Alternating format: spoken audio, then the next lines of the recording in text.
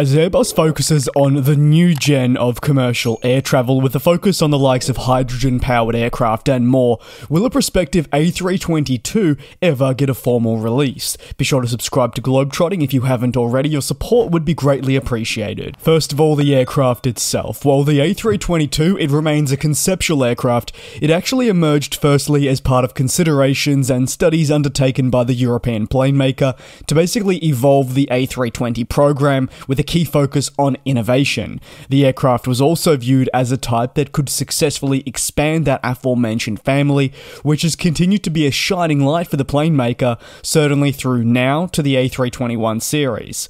Airbus's A321 program has recently become the planemaker's best-selling program. The additional capacity and at times range or specific models have enormous benefits for airlines that choose to bring this jet on. Envisaged, however, as a stretched on that 321, the A322 aimed to not only offer increased passenger capacity, but also substantial performance increases for airlines that would adopt the said plane. I know I often use the words significant, substantial, really got to expand my vocabulary, but in this case, I do truly mean substantial performance upgrades. Discussions around a proposed A322 actually gained some traction in the late 2010s and even into the early 2020s, despite the pandemic coming to fruition, as Airbus at this point was exploring options to meet market demands and a focus on the new era of travel that would align with sustainability goals that had become so prevalent. Analysts speculated that the A322 could feature a fuselage extension that would accommodate up to 4 additional rows of seating. This would allow for approximately 24 passengers at maximum.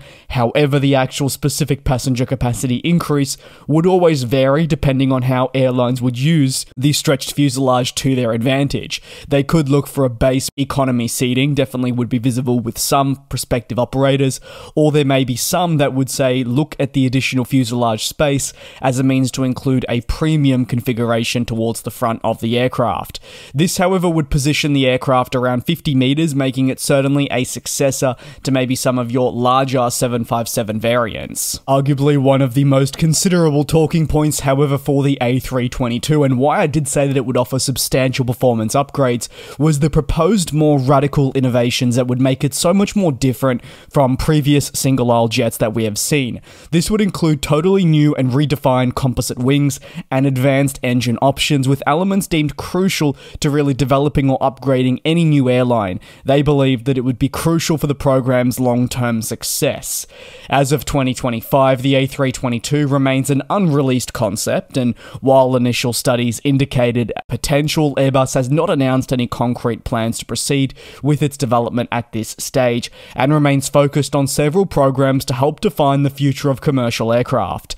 The last significant discussions about the A322 occurred in the early 2020s, focusing on its feasibility and market viability, and since then, well, the program has not advanced, and Airbus has simply diverted its resources to a wide array of other programs equally focused on the future, but also addressing the present. Because the A322 wasn't a typical stretch, given that Airbus were eyeing up things such as new engines and a new wing structure, which is only now really being studied in the infant stages. And don't forget that Airbus's hydrogen-powered plane has just been delayed as well, showcasing that new technology is certainly developing, but it will not come overnight and certainly won't come without its challenges in the road. While at their very core, ideas such as what I'm discussing now can play a role in Airbus's long-term business, actually offering the ability to turn these ideas into a concrete product sooner rather than later was just deemed not feasible by the manufacturer or analysts in a more, say, short-term view.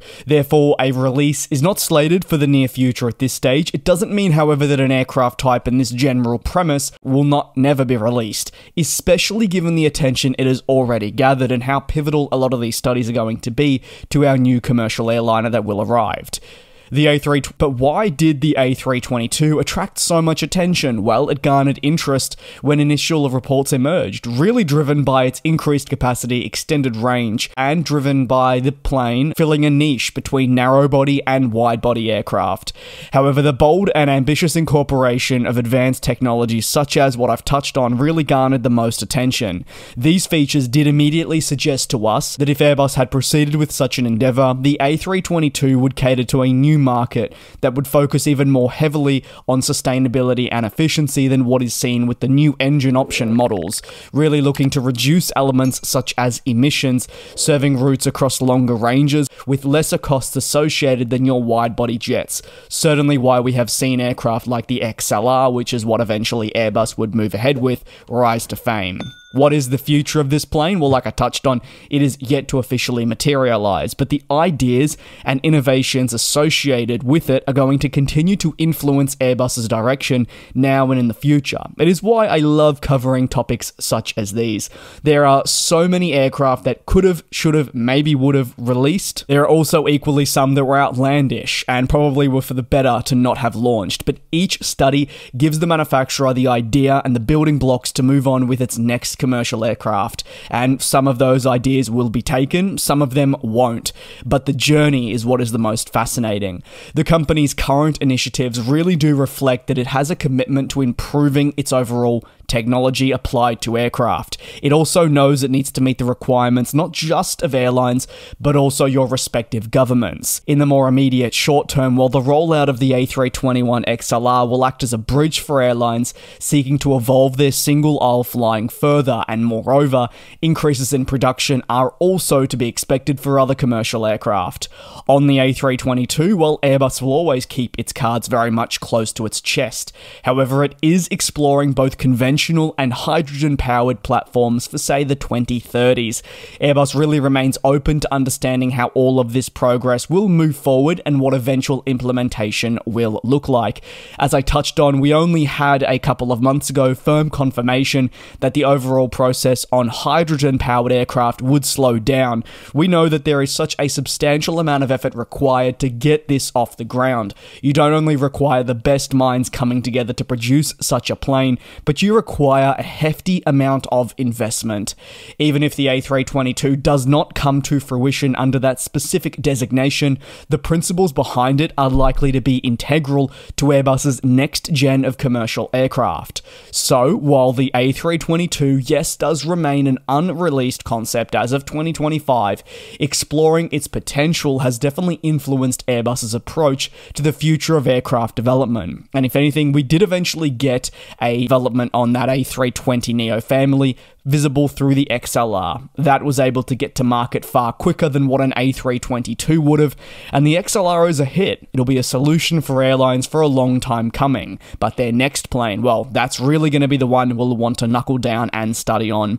Airbus will want to focus on increased capacity, sustainability, improved wing design, engines, and so much more. It knows it has to meet the requirements of airlines right around the world, and obviously has to have a competitive aircraft to compete with Boeing for decades to come. Let me know your thoughts. Does the A322 have a chance? And maybe if it's not in the designated code of the A322, do you see the ideas that were presented by Airbus through this study to be something that can be adopted on another commercial airliner for them? Or are they going to move straight to, say, hydrogen, which maybe is a little bit more unproven than your conventional composite wings and also improved just standard engines? Let me know your thoughts. Thanks for watching. Take care, and I'll see you in a couple of days back here on GlobeTrotting.